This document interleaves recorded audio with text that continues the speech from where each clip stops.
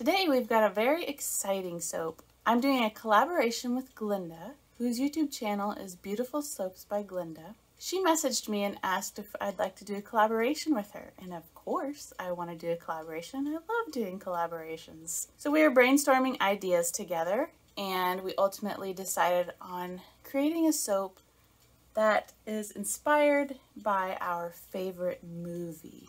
And there are two requirements for this collaboration. The first requirement is that the fragrance needs to be related to either the movie theater or the movie itself.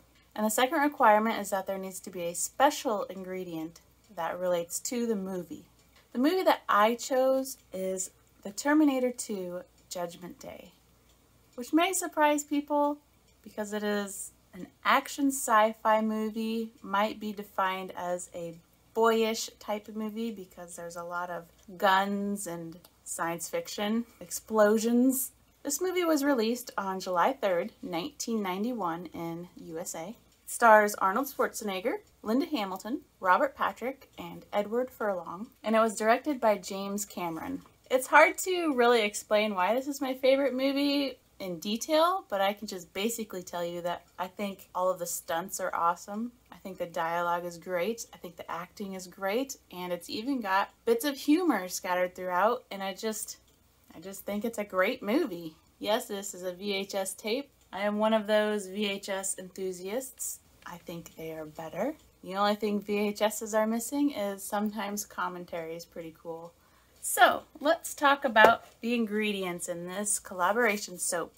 First of all, my special ingredient that relates to the movie, rose petal powder. Now you're probably thinking, rose petal powder in an action sci-fi movie? How does that relate? Well, there's this really cool scene where the Cyberdyne Systems Model 101 Terminator, aka Arnold Schwarzenegger, is walking down a hallway and he has a box of roses. And in that box of roses, he has a shotgun, which this scene makes you think that he is a bad guy, when in fact, he is the protector of John Connor.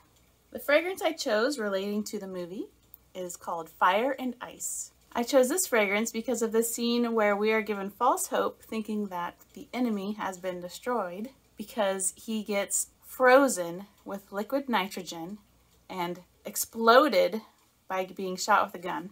And so he's scattered into tiny little pieces all over the ground. And this happens to take place in a steel mill.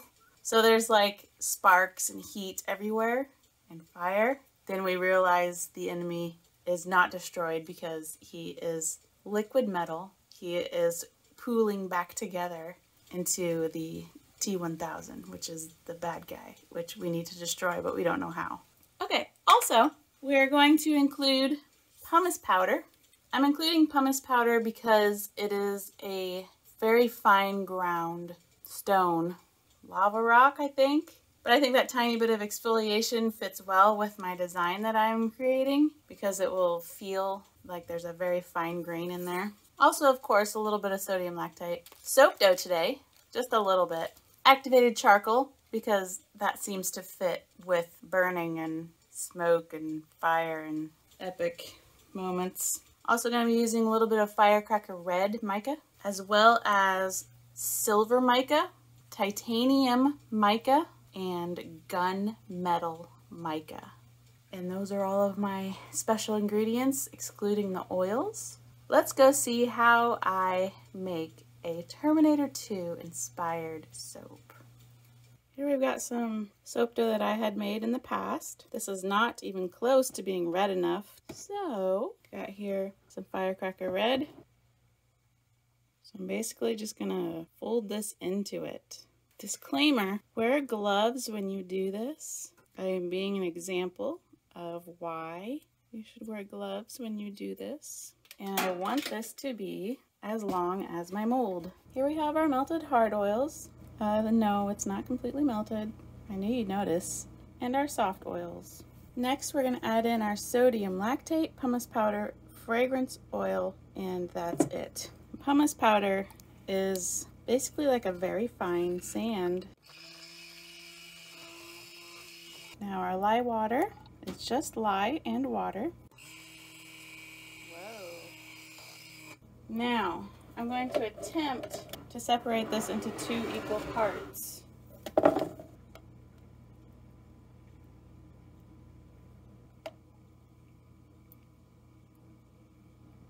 We've got some beautiful batter here too right now. Okay, now for one, I'm gonna leave uncolored. So there's that, that's done. This one, we're gonna add in our beautiful rose clay, which will not stay beautiful. I think it'll change as soon as we, yep, do you see that? As soon as it hits the batter, see the brown? Oh, I wish so bad it would stay that color because it's really pretty. Too many reactions for the sensitive, fragile little roses. And then we are also going to add titanium mica. Both of these were dispersed in oil, by the way. All right, so this is going to be the base color of this. We're going to add a little bit of soap to gunmetal mica, as well as activated charcoal.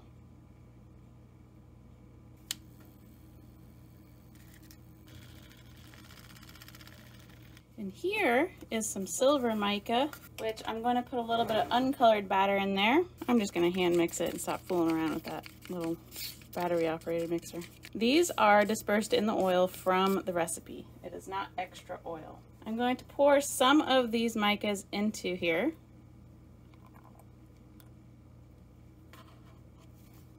Okay. And then the activated charcoal. Pouring from way up high, by the way. I'm not pouring all of it because I highly doubt it's reaching the bottom. I am going to pour on both sides and hoping that each soap will keep the other separated. Come on, white soap. Come on, colored soap. This is hard. Double-sided brain power. Okay, now that my dark batter is losing some of its darker color that I poured in, we're going to pour some more of that in. This is our gunmetal activated charcoal.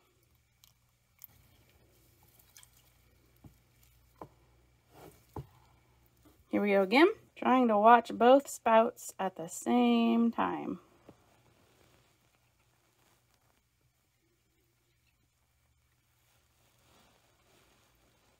Now I'm going to put my little embed in, and as I like to do, I covered it in activated charcoal. We will just set it in there.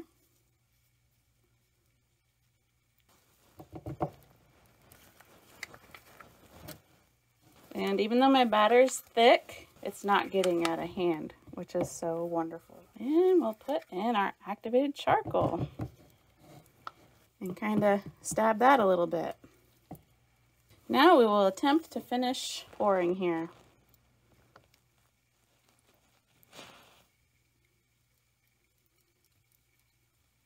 First, I'll scrape the uncolored in here, try to finish that off. And now our dark metallic batter here. This is too light, the silver. I don't want it to be so light. So I'm going to squeeze it into one of these dark cups. Because the T1000 wasn't that light a silver. This is like wedding ring silver. We're looking for amnipolyalloy silver. So now with this, I really just want globs of silver.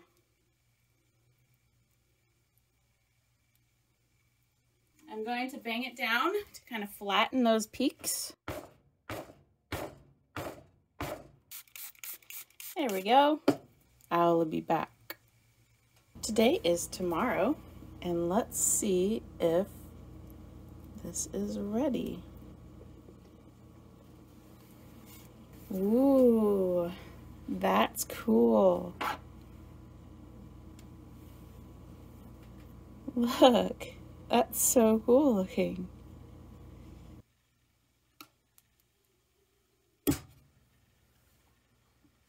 If you know anything about Terminator 2 or you've seen posters, this soap design is supposed to be the Terminator's face after half of it gets destroyed, basically. And you can see his red Terminator eye, and this part would be his metallic side of his face, and this would be his human-looking side of his face. Looks good, I like it.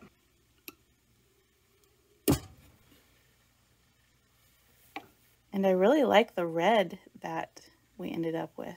Very nice. And on top, this is the liquid metal from the T1000. So I would certainly describe this fragrance probably as masculine, which is fitting for a Terminator 2 soap. It is a masculine fragrance.